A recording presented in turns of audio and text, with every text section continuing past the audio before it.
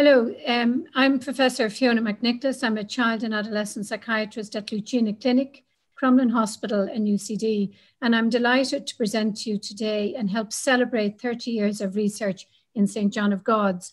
The topic today is overviewing research in the Lucina Clinic. I would like to remind everybody that Lucina has been providing clinical services for the last 65 years, and geographically are currently located in 5 locations, delivered by 10 consultants who lead multidisciplinary teams. I took up my position in Lucina in October 2001, 19 years ago, and this was the newly appointed academic consultant post that St. John of God's had aligned with UCD and Crumlin Hospital to develop. And I think that's a testament of their interest and support in research within child psychiatry.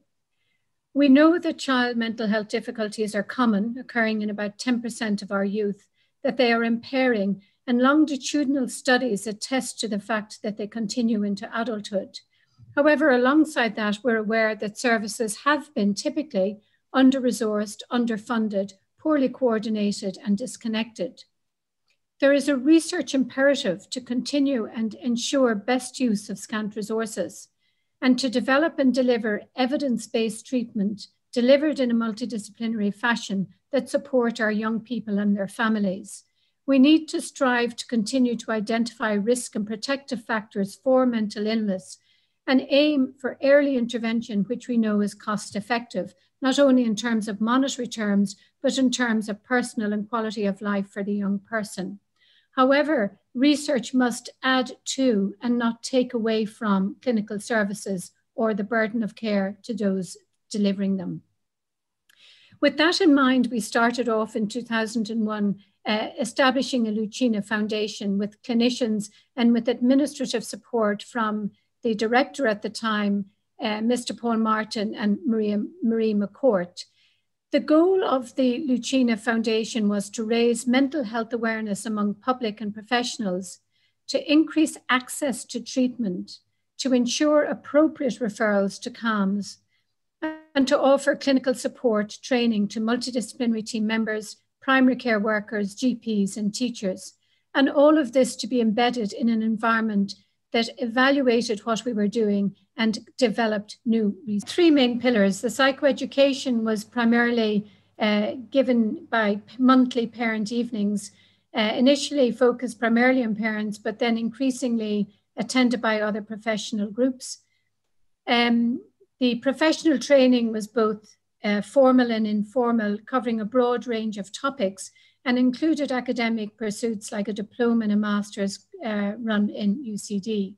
And the last area was that of research, translational research, again spanning a broad range of topics, but importantly we wanted to ensure that it was widely disseminated amongst the public as well as in typical academic peer-reviewed journals. After the first 4 years of the foundation, we published a paper after having 5,000 parents attending, each attesting to the value of the events.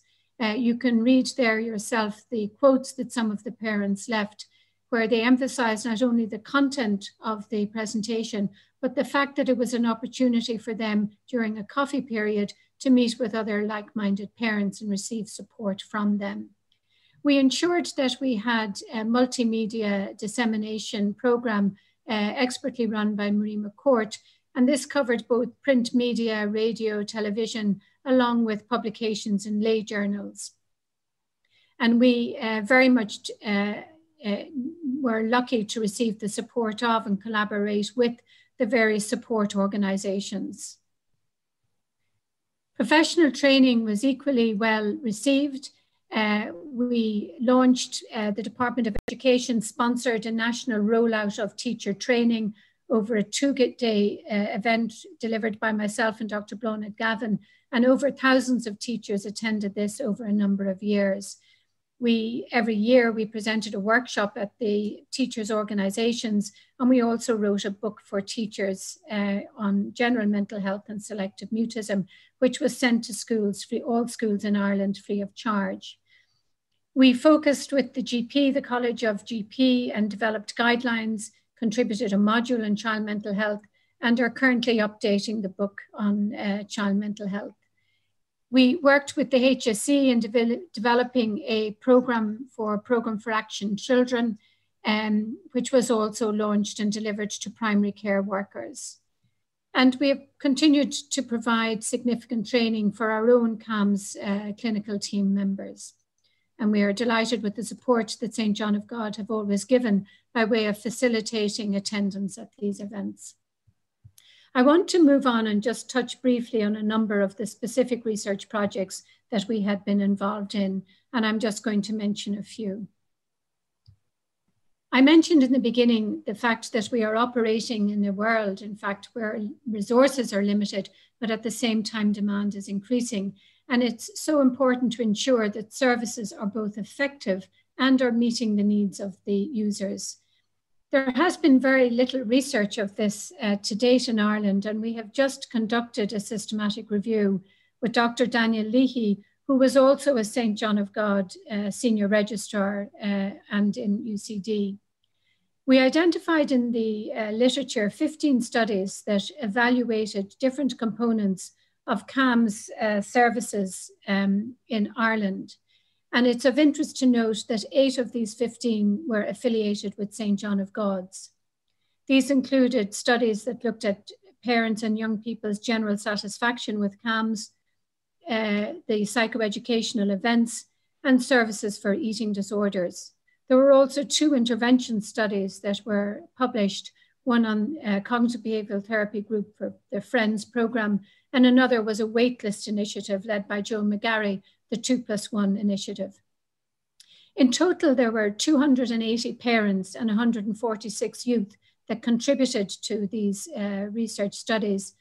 They included 171 health professionals, and there were 60 people included in the 2 RCTs conducted.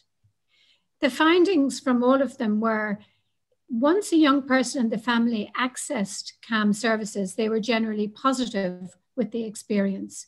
However, they did mention the difficulties with long waiting lists, poor collaboration between professionals and between systems, and that limited their experience of the service. The interventions that were studied were effective, but however, we were aware that more robust methodology needs to increase our ability to evaluate the effectiveness of what's being offered in CAMHS in general. I'm also aware that there are a number of other interventional studies that have been conducted in Lucena that are either currently going through publication or have been submitted. There were just some of the publications from the systematic review. Another research program we developed in St. John of God's was that of eating disorders. And I don't need to remind you that eating disorders is a serious mental illness that has the highest mortality rate, and it occurs in about 5% of young people.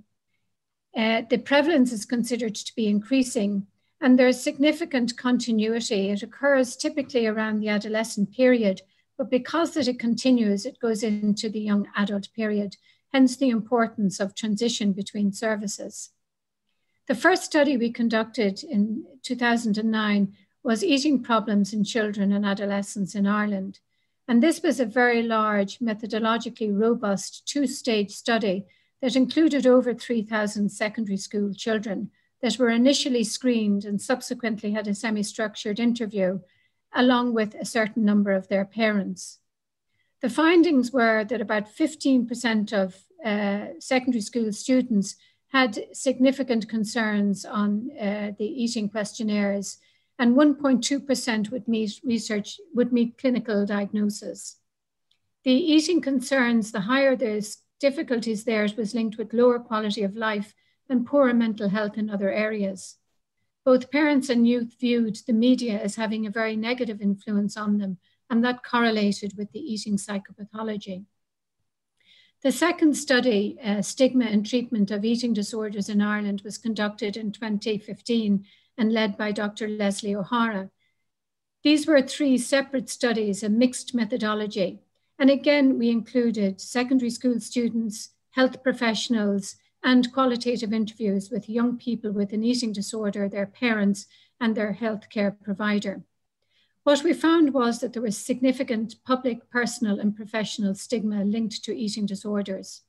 From the school survey, a third of young people expressed eating concerns, which was higher than our earlier study, and half of these had not divulged their concerns to anyone. And if asked, they were unlikely to seek professional services. The healthcare study of 171 health professionals, we established that they had less knowledge on eating disorders when compared to other mental health illnesses like depression or anxiety, or indeed medical conditions such as diabetes. And that there was a perception that they preferred and they viewed other colleagues as preferring to work with this cohort less than with those with other difficulties. There was a lack of an awareness between families and healthcare providers about what eating disorder services were in existence at that time. And there was generally a negative perception of ineffectiveness and inadequacy. In the qualitative interview, we were very acutely aware of the high carer burden to parents, and they felt very much alone and isolated. We're currently running a specialist service in Lucena Clinic, the FBT, Family-Based Treatment Service, alongside all the other CAMS eating disorder cases that come in. But this dedicated FBT team has been set up as part of the development of the National Clinical Programme for Eating Disorders and the rollout of FBT training. And I'm very lucky to be the consultant involved in that team, staffed by many expert and enthusiastic multidisciplinary team members. We have seen an increasing number of eating referrals over the last period of time. We haven't yet been established an eating disorder hub status, and so do not have significant resources. However, alongside the translational research, we have developed a simple model, which is the standardized integration of medical and psychiatry process in youth with eating disorders. And we run monthly clinics in Crumlin Hospital for those children that are most medically compromised. We're prioritizing ongoing clinical training for our staff, and we're collaborating with Bodywise and the National Clinical Programme. We hope in next year that we will evaluate the simple model. And also we have some new specific research that has been planned. There's been a number of publications in the area of eating disorders, and I'd also like to mention that this research has been replicated in a number of different studies. The insert there is of Dr. Yulia Ziranova, who is also a Lucena senior registrar in her time and is now affiliated with St. John of God in Western Australia. For many children with mental health difficulties, they persist into adulthood, and transition between child and adult services is very important.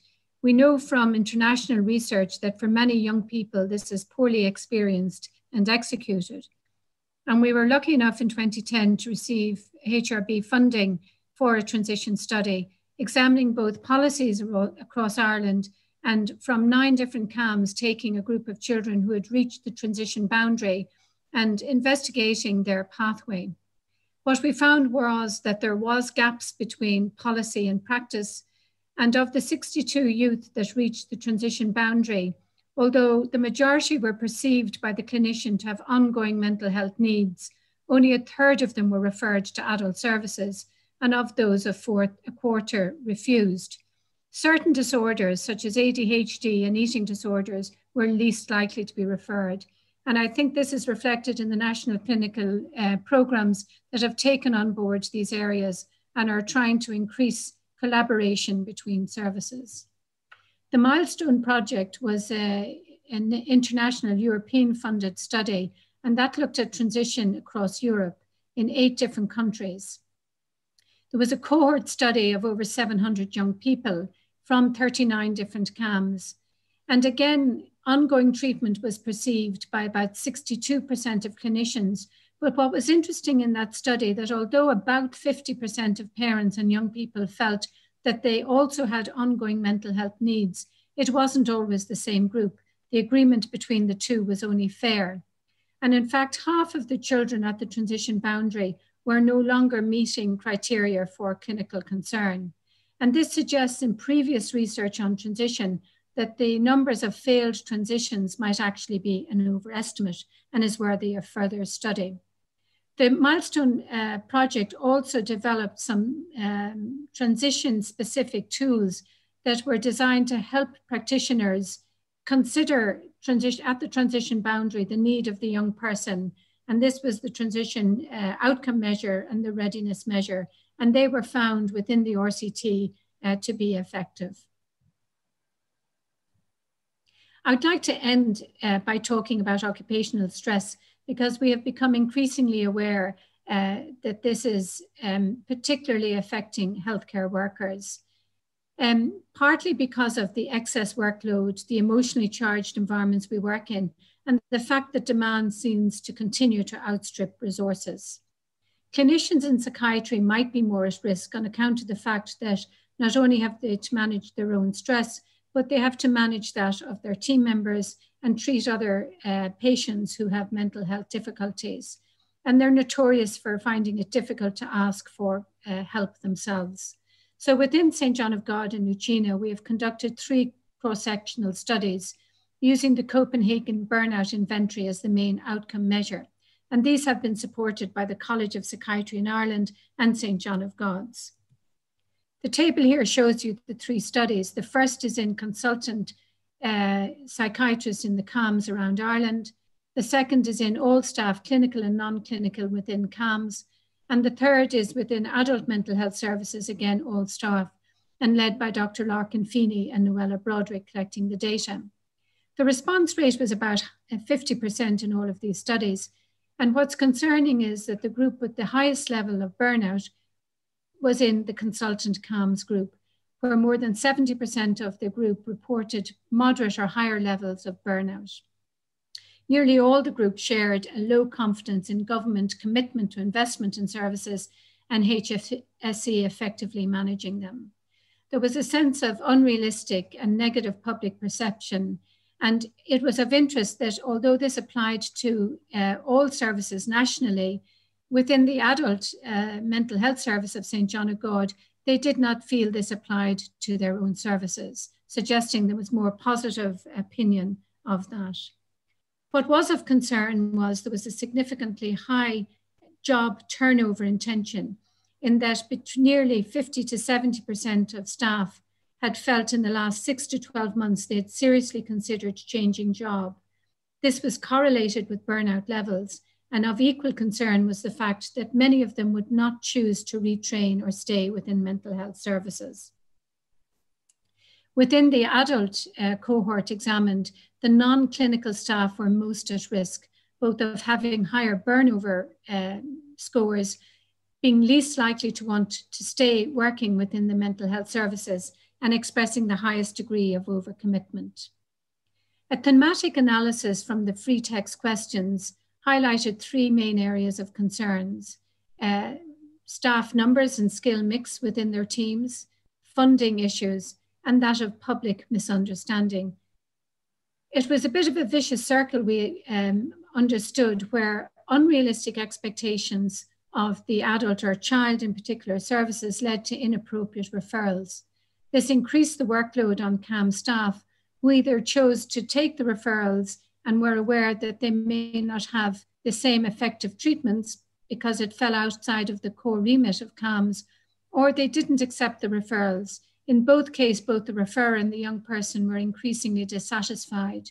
This further compounded clinician distress and demoralization, leading to a risk of occupational burnout, leading to either presenteeism and risks involved in that, or absenteeism. And of course, having fewer staff in the service led to further increased workload for those remaining. This taps into the burnout concepts of exhaustion, ineffectiveness, and cynicism. And these were, in fact, some of the factors in the study that predicted burnout rates. What was also concerning is the fact that few staff members had prior or current burnout training, either in their professional training, on the job, or during the current pandemic. We're now 37 weeks into COVID-19, and we're at the second round of level 5 restrictions. We're aware that the impact of the pandemic is unprecedented, unrelenting, and potentially having devastating effects on the individual, family, and society. This is likely to place significant additional demands for mental health services and on mental health providers. And the 3 studies I've just shown you, which were pre-COVID, already shows to high stress levels within the working group. There is an urgent organizational intervention required, both generic for all staff members and specifically to those that are showing rates of significant stress. There's a need to monitor and evaluate this. And indeed, although we have had a lot of research within Lucina in the last 25 years, I believe there's an awful lot more to follow. Thank you very much.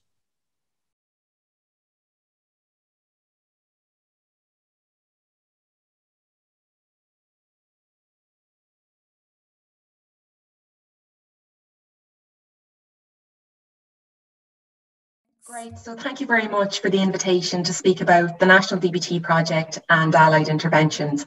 So I'm going to present an overview of our research work on behalf of the team. So just want to acknowledge the work of the team. Daniel Flynn has been our overall project lead. Mary Joyce has been our project coordinator, and also just to acknowledge the many researchers who have contributed to aspects of this project. So just in terms of a little bit of background context to our work, back in 2010, as a newly formed DBT team in Northleigh Adult Mental Health Service in Cork, we were very keen to gather some outcome data. And at that time, the efficacy research on DBT was really impressive, but there really wasn't very much in terms of effectiveness research. So just looking at some of our data here, you can see we found very significant decreases across some key symptom outcome measures, including depression, hopelessness, suicidal ideation, borderline symptoms, and an increase in quality of life. We also looked at health service utilisation data, and here you can see we saw quite pronounced decreases in emergency department visits and also in terms of hospital admissions. We then used this data to make the case for expanding DBT across Cork, and 3 further DBT teams were established. We then expanded the research to include these new DBT teams, and the research continued to show significant decreases across key symptom outcome measures. And I guess what this told us was that DBT could be effective in very routine clinical settings in routine adult mental health services within Ireland. So then in 2013, Daniel Flynn developed a proposal to coordinate a national implementation of DBT. And this initial proposal aimed to train 16 teams in DBT over 2 years. And we had 3 main research aims to this project. The first was to evaluate the effectiveness of DBT for clients who participated in programs established as part of the National DBT Project. And to this end, we looked at data from our adult mental health teams, and in particular, we have data on 196 adult participants across 9 teams. And we saw significant decreases on all key symptom outcome measures, including frequency of self-harm. Then to turn our attention to the CAMS data, we have data on 84 participants across 7 teams. And again, we saw very significant decreases on the key symptom outcome measures. And we also saw a significant decrease in terms of health service utilisation. So they had decreased numbers of inpatient admissions and visits to the emergency department. And then the second aim of our research evaluation was to evaluate the coordinated implementation of DBT. So to this end, we conducted interviews with the DBT team leaders, and we also invited all DBT therapists to complete surveys so that we could gather an understanding of their experience of being part of this project. And I know Clodagh is going to speak in more detail about the experience of her and our colleagues being part of this study in a few minutes. Then the third aim was to evaluate the economic effectiveness of the project. And we did this in conjunction with some health economists.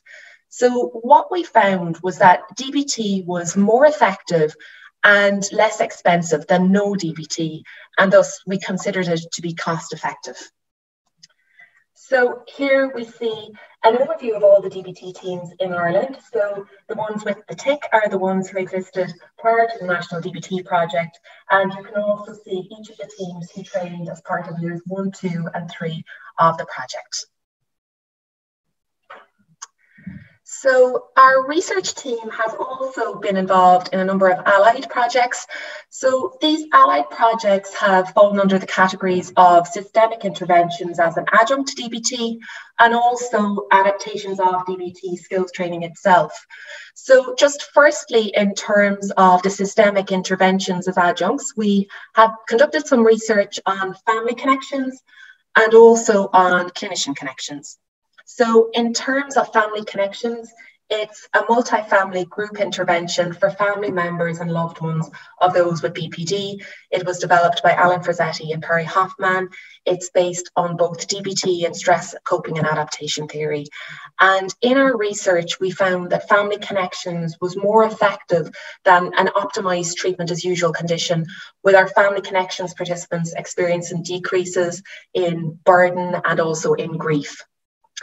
Then clinician connections is an adaptation of family connections, and it's essentially a brief training program for clinicians who work in some capacity with individuals with BPD but don't have formal training in DBT. And in our research to date on the clinician connections program, so we have looked at qualitatively at themes which have emerged from focus groups with practitioners who have taken part in the Clinician Connections programme, and our quantitative evaluation of clinician connections is currently underway. So we have also looked at adaptations of DBT skills training. So we have evaluated a DBT skills only group called You and Me, or Understanding and Managing Emotions. And this programme has been aimed at individuals with emotion dysregulation, but who aren't actively engaging in self-harm. And we have found this to be very effective for this client group. Some of my colleagues have also been involved in the evaluation of the You and Me A programme for individuals who have emotion dysregulation, but a dual diagnosis and would present with addiction difficulties also. And finally, some other colleagues on our team have been involved in a project called DBT Steps A, which is a universal levels DBT skills training program for adolescents and is delivered within the secondary school system. So that's really just a very quick overview of some of the projects which we have been involved in, and we look forward to speaking in more detail about some of these in due course. So just a very quick overview of where we're at. So as you've seen, between 2010 and 2012, we were very much involved in local pilot work within Cork. Then from 2013 to 2017 was the active phase of the National DBT project. And since 2018, I guess we have been reflecting, writing up the research and working on the publications and considering what the next steps are. So at the moment, we're in the process of changing our training model, and we're moving to a train the trainer model, which we're hoping will commence in January 2021. We will, of course, be looking at some research based on this new training model. And again, we look forward to presenting on this in due course in the future. So that's just our very quick overview. So now I'll hand over to Clodagh. So hi, everyone. I'm here to present on DBT in Lucena. So my name is Clodagh Ní-Bhaoláin. I'm a senior clinical psychologist in Lucena CAMHS and the coordinator of the DBT programme here.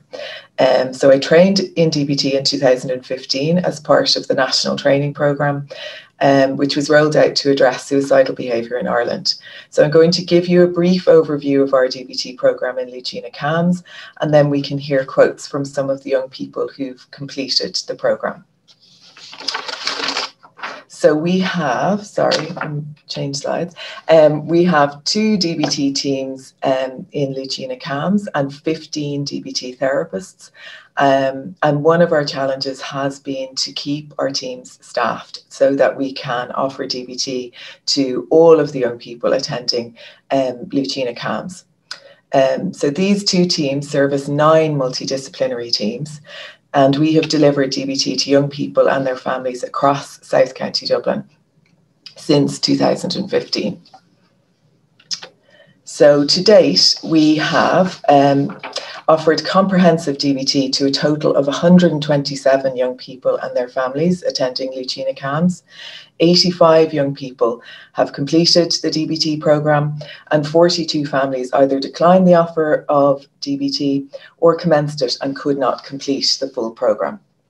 And DBTA for adolescents is slightly different to the DBT offered to adults. It's a 6-month program, and it also involves a parent attending skills training with the young person. So it's a big commitment for families to make. They're attending Lucina for 3 hours a week at least.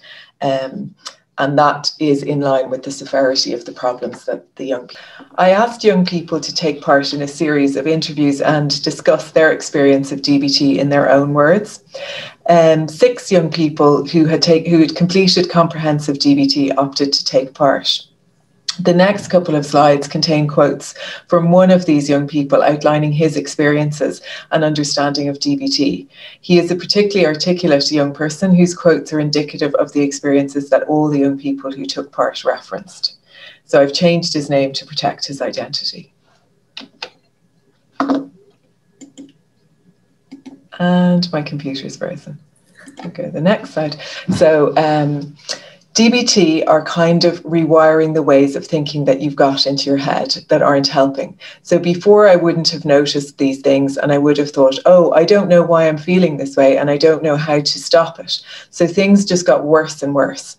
But now I know when something's going wrong and the things that I need to look out for. Yeah, and I think it just reminds you of the ways of thinking that most people have, because nobody talks about these ways of thinking anywhere else.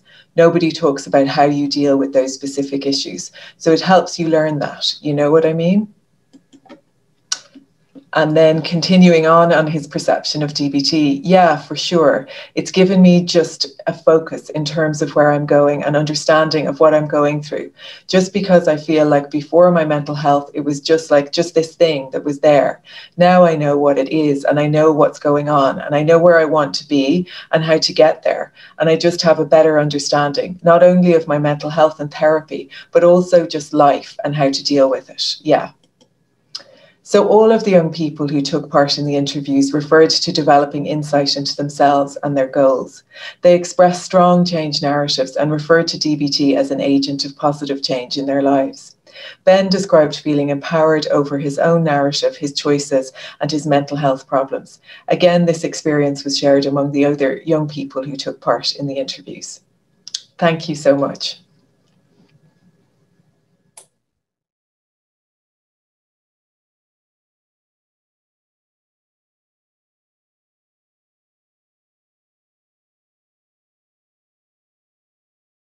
Okay, so welcome, Kevin and Shane. We're celebrating our 30th Research Study Day. And Shane, I'll start with you first. As Director of Community Mental Health Services, can you tell us about some of the developments you've witnessed over that time? Okay, well, first, I don't know where the time went, but it came and went. I suppose the largest overall changes have been in the areas of multidisciplinary team working. And I include administrative staff in that. Early intervention has also been huge, as has program development. There was major change brought about by improved efficacy of medication and medicines, which basically allowed other interventions to be much more effective. No longer do we talk about controlling symptoms, but also measures that improve quality of life for sufferers, and also their wider family's involvement in contributing to what we now call recovery and helping bring about major improvements. So a greater understanding also contributes massively to the destigmatization of mental health and general well-being. I believe that St. John of God basically led the way in researched and evidence-based best practice in developing all sorts of educational programs. That would be the biggest change for me. Thanks very much, Shane. And it's great to hear your insights on that, and now to be able to welcome Kevin to the discussion. And Kevin, Shane's talked about building that evidence base over the last 30 years, and now you're going to talk us through some of the major innovations that have happened in Lucina CAMHS through that time. Okay, so in 2020, we launched a new program called the Junior Reach program in the Lucina Child and Adolescent Mental Health Services. The Junior Reach program is a program for young people who, between the age of 12 and 15 years of age, who have disengaged from school for reasons owing to mental health difficulties such as anxiety, depression, social phobia, etc. This came about through allegiances with local stakeholders in the community, with the Education Training Board, with the local SIPCs, and the National Educational Psychologists working in the community. And also by reviewing the literature, we were able to see that there was nothing out there for this group of young people to help them get back into the school cycle. So we set up a program which is basically a mixture of mental health professionals and educators working together to find solutions to help people get back into the classroom. And we set up in March 2020, and we've been running very successfully since then. And thanks to the St. John of God Research Foundation, we are currently evaluating the program and looking to see what the outcomes are in relation to school return. Fantastic. And the next innovation building on from that and building on from another success in our mental health services is the early psychosis programme. So early intervention in psychosis has been a real theme for the St. John of God Community Mental Health Services going back to the mid-1990s, when the Dublin First Episode Psychosis Study looked at the outcomes for people developing psychosis for the first time. And that continues to be measured and has produced the DETECT programme, which intervenes in early psychosis within a very short period of time. The area that hasn't been developed in Ireland yet is early intervention in the prodrome of psychosis, the period of time that occurs before the first psychotic symptom, time when young people start to deteriorate in their ability to socialize with their friends, where they're not achieving as well as they might normally be in school, and the family have noticed that some changes have occurred. That's known as the prodromal period of psychosis, and there's a lot of interest internationally in that period because recent research has shown that if you intervene in that period of time, you can stave off the possibility of a person developing a psychosis. And even if they do develop a psychosis later on, the outcomes will be much better if they get treatment at an early stage. So we are, within the St. John of God Community Mental Health Services, we are currently working at how to develop a prodromal program within our Lucina CAMS. And we've been linking in with a number of stakeholders, both in the HSE and within the Health Research Board, to explore how we might best do that. Okay, so it's great to see another initiative following the steps really of the DETECT service, which has been a real exemplar of excellent research practice, but also service delivery within the St. John of God organisation. The next programme you're going to talk to us about is going to be very interesting and of relevance to a lot of CAMS services around the country, and this is involving the assessment and treatment of ADHD.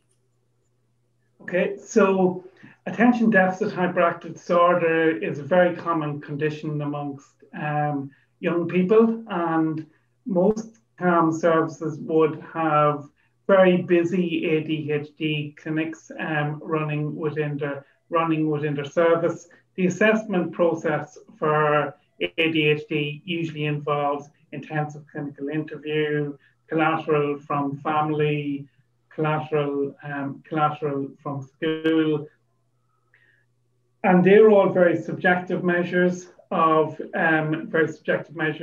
symptoms. But over the last number of years, there is a new objective measure, the QB test, which is basically a small computer where the young person puts on straps on their legs and a pad on their forehead, and they play a computer game for about 30 minutes. And during that time, there's an objective measurement of impulsivity and attention. And whilst it's not a replacement for the usual assessment, it greatly reduces the amount of time and burden on the young person and their family during that period of time. And the efficacy and reliability and validity of the QP test is really, really very strong. So in the Lucina clinic, we have introduced QP tests amongst 3 of our clinics. We're currently looking at installing 2 more in our remaining 2 clinics. We were the first clinics in CAMS in Ireland to bring this to Ireland, and we have seen really, really positive benefits for young people who attend, or for young people who attend services. It's not just used in the diagnostic process, it's also used in the titration and monitoring of medication as a young person is started on stimulant medication for ADHD. It's often very difficult to get the right dose and the right medication. So this is really, really helpful in being more accurate in prescribing treatment. In the ADHD clinics, we have also been the first CAMS clinics in the country to introduce nurse prescribing for ADHD. About 4 years ago in 2015, we held a conference in collaboration with UCD and brought over nurse prescribers from the UK. Stimulant medication was not available for the treatment of ADHD, but we worked with UCD, we worked with the Nursing Midwifery Professional Development Unit and brought it to government along with other CHOs and got stimulant medication made available for the treatment of ADHD, which has been a really, really important breakthrough because it means that our nursing staff are able to provide very comprehensive assessments to young people and develop really strong therapeutic alliances and be the person who prescribes the medication as well. One of our big developments within the last couple of months is we've had an advanced nurse practitioner in one of our clinics who her role is now to standardize ADHD treatments across all of our leukemia clinics. Fantastic. Some great developments. Do you see the likes of that assessment tool for ADHD being made available in mainstream or widespread throughout the country? Well, actually in the NHS, they are rolling it out across every trust. And we would hope that would happen as well in Ireland. Funding would be made available for that. Great. So there's great things happening. There's a great legacy of innovation there as well. And thanks to you both for speaking about it today. I know it's a rapid fire tour of innovation in the services, and it's just a taster for our audience. I'm sure there's going to be people interested in hearing more, and everybody is welcome to get in touch with yourselves through us in the Research Foundation. I should also mention, Shane, you'll be joining the live panel at the end of today's session. I'm looking Thanks forward very to much. It. Thank you. Thank you. Bye.